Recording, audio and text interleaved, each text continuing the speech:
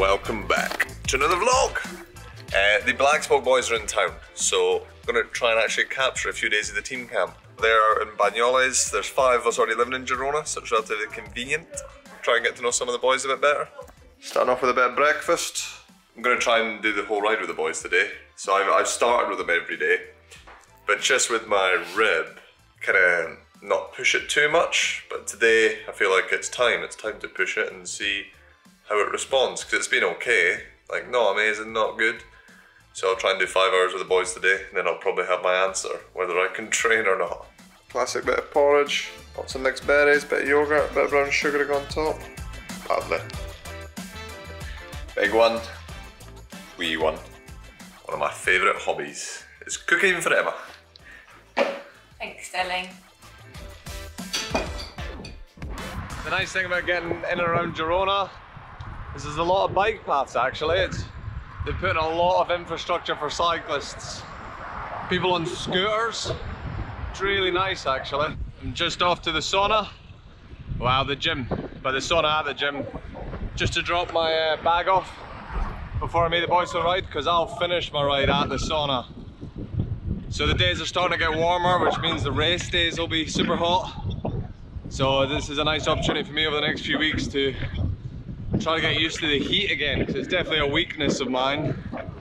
But I found sauna work, specifically post-ride, really helps. I'm actually really excited for the ride with the boys today, because I've not done a big hack with the boys for a long time, since I've been in New Zealand at least.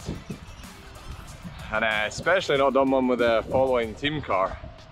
So yeah, it'll be really good. Hopefully I feel alright. I feel okay this morning. Ribs like there, but it's not bad. The background doesn't seem to affect it. One of the boys has arrived on time. It's Tomica. What time is this, Mark? What time is it? You tell me. 1 minute early. Tom Sexton, I'm not sure we've had you on the vlog yet, have we? Nah, oh, maybe at National Champs, but... Oh, true, yeah. Yeah. Not this one-on-one personal piece. Nah, I'm always a part of the crowd, just another one. So how are you going? You were a latecomer to Europe, relatively, to the other boys. Why was that? Yeah, so we went to Oceania Champs in Brisbane. Yeah. I did the track racing there. We had Gatey, he actually flew over from here in Girona to race with us on the track, and then we did the road race as well with the Blackspoke team. Yeah.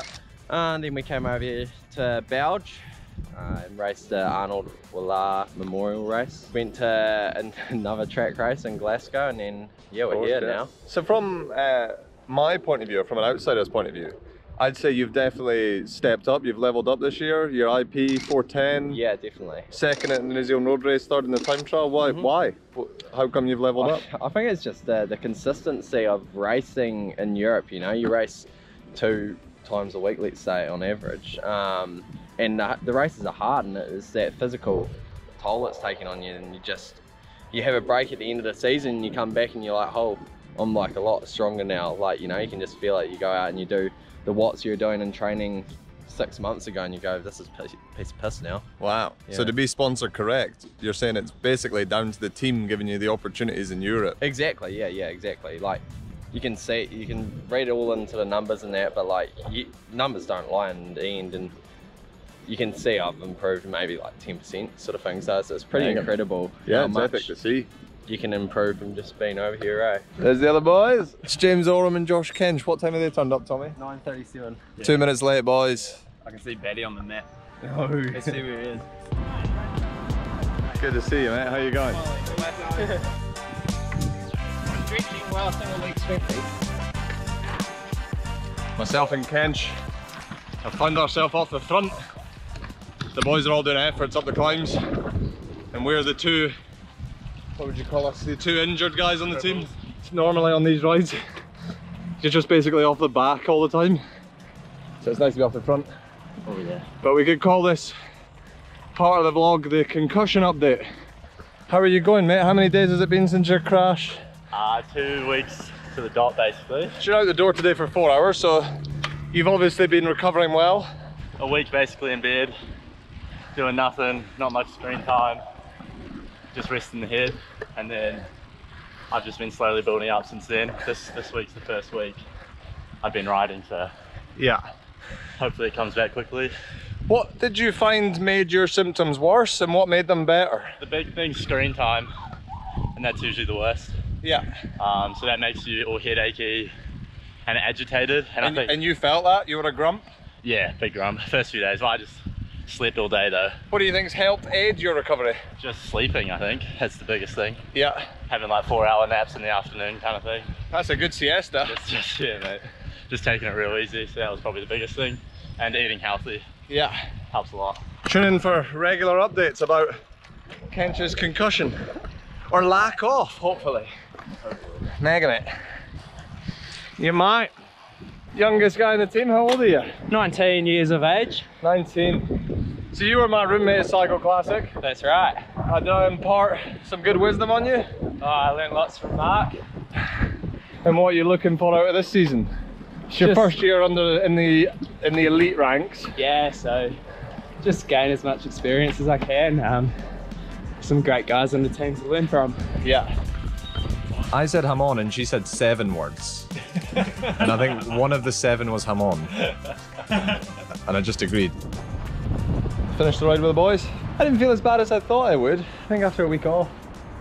Definitely feel stiff. Rest does a lot of people well, but I always feel pretty bad for it.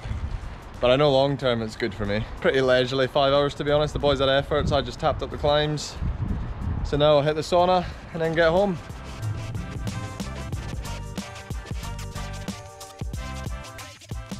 I left the house at 9 this morning, back at 5. It's a full-time job, this bike riding.